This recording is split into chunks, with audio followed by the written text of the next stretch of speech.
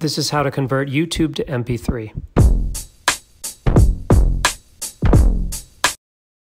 First, load the video in the browser in Chrome, then go to More Tools and Developer Tools. Then go to the Network tab and type the word audio into the field.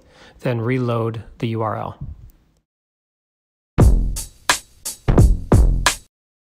When you reload it, you'll see a bunch of video playback URLs. Click any one of them and then copy the URL into a new tab in the browser.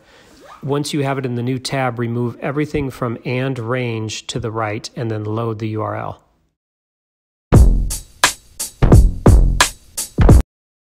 Now click the three dots and download the WebM file.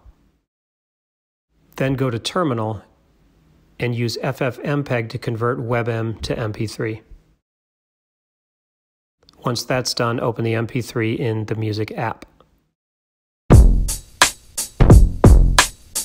And that's it.